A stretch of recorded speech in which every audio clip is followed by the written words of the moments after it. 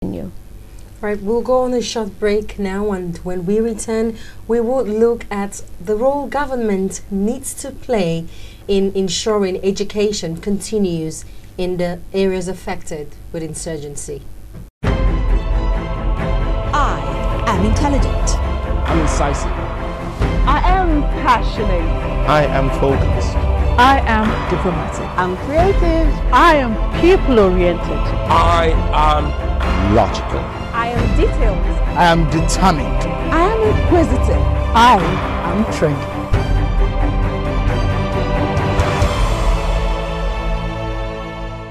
You're welcome back to Dateline Abuja. I still have with me here in the studio Professor Margee Ensign, the president of the American University of Nigeria. You're welcome back to the program. Thank you.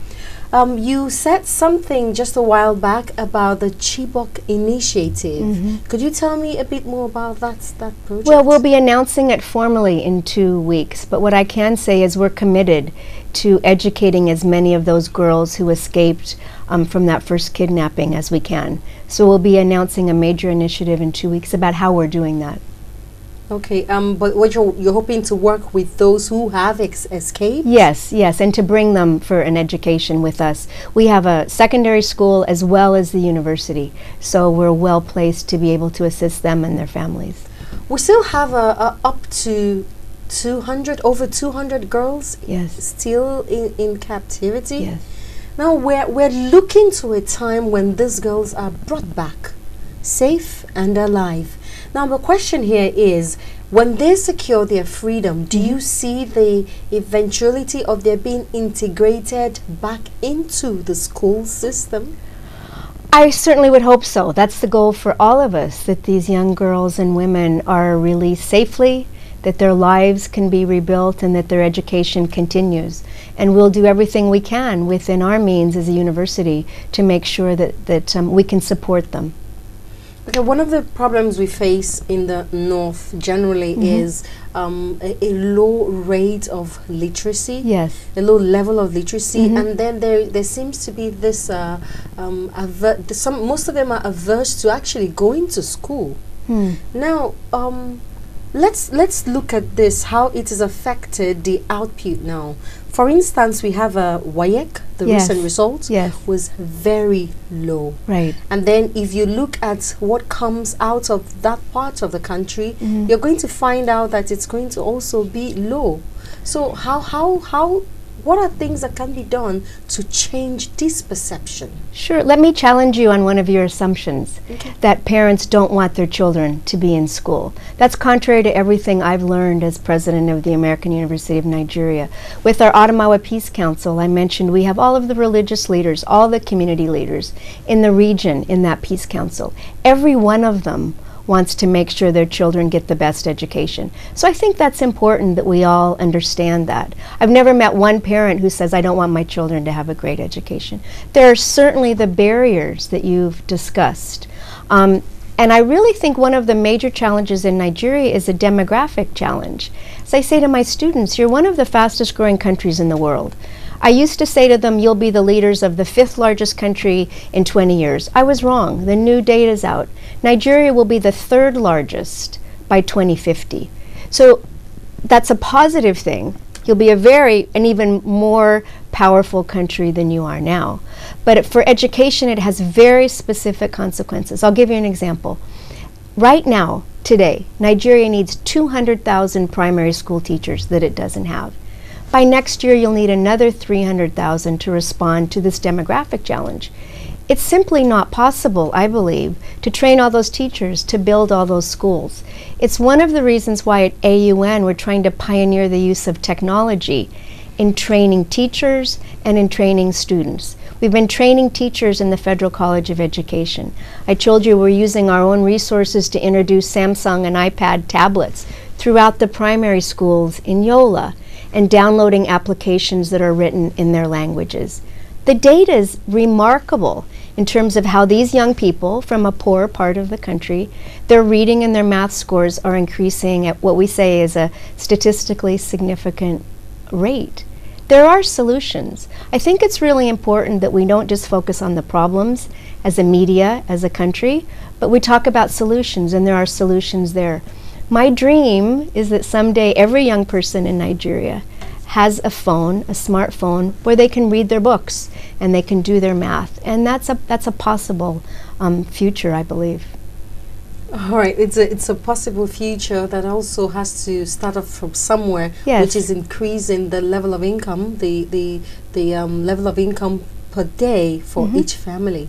Well, the two go together. The more people are educated, the more likely they'll be able to either start their own business or be employed.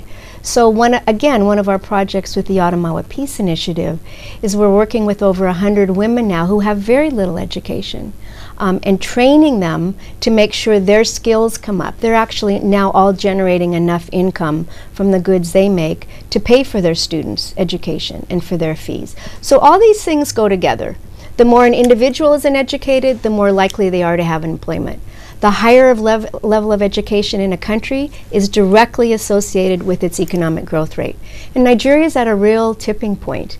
You're already the biggest economy on the continent.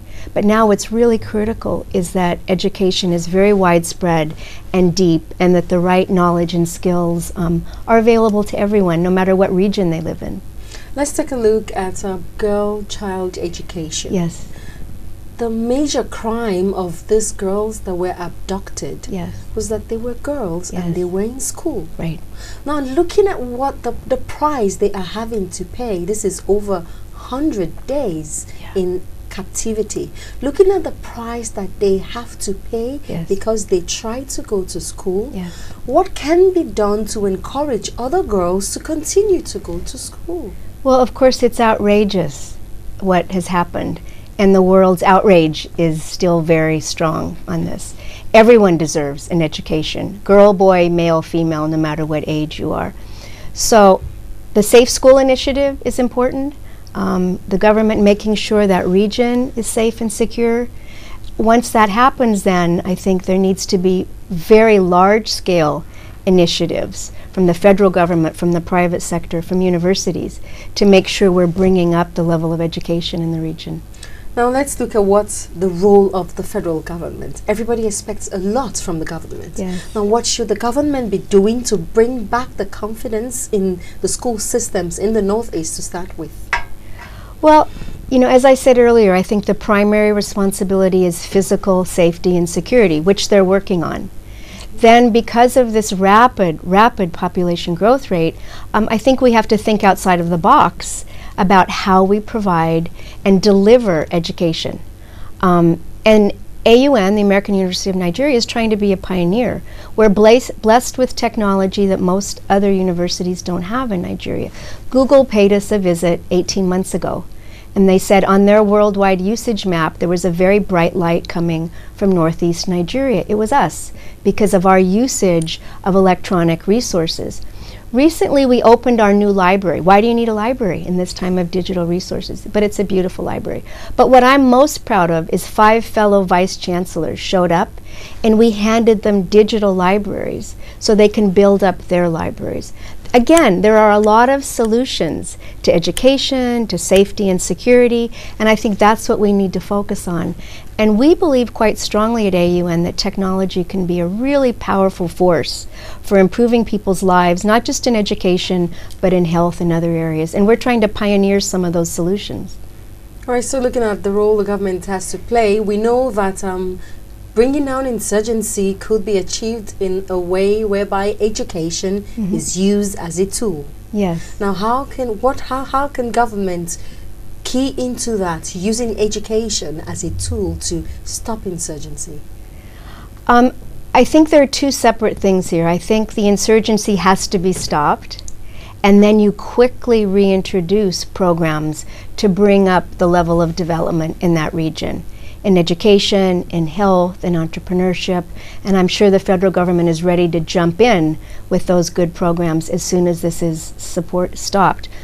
Let me contrast what's happening in the states north of us with where we are again in Yola in Adamawa State, where the university is located. We believe quite strongly that the development programs that have been put in place the last 3 or 4 years have really helped to protect our community. And to me, it's a real reminder when people's lives are improving, when you're dealing with those vulnerable children. Remember, I said the members of the Adamawa Peace Initiative tell us at the university which children we should be helping. And we're all coming up together. Let me give you an example.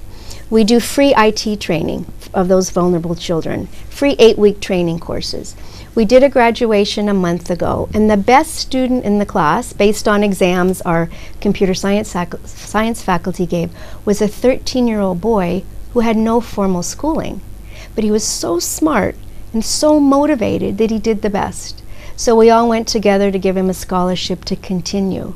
We all need to be doing that. We can't afford to lose any of these beautiful young children in your country because they're all full of potential. Education for all, EFA, yes, is a Millennium Development Target. Right. Education for all. What we've been pushing in Nigeria so far is basic education, right, and that is just the primary education. Exactly. Recently, some people brought up taking it up to the tertiary. Yes. What do you have to say about that? I completely agree. Let's look at Nigeria's position. So you're soon to become the 3rd largest country in the world. It means your graduates will be competing not only with each other, but with the Chinese and the Indians and the Americans. Nigerians need a world-class education, from primary school through higher education, or tertiary education, as you call it. For you to take your place even more on the world stage, the level of education has to come up at all levels. And it's very doable. It takes commitment and it takes resources, but I think people are beginning to understand that. We'll wrap it up here. Okay. Thank you very much. Thank you for having me. Thank you.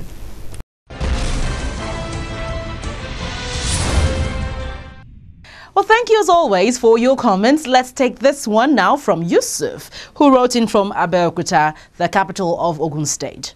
Reacting to the interview we had last week with the Minister of Lands, Housing and Urban Development, he says, the Minister of Housing sure knows what to do to provide affordable housing for Nigerians by exploiting the opportunities of discussing directly with manufacturers of building materials to get waivers. I only pray the eventual beneficiaries are those initially targeted.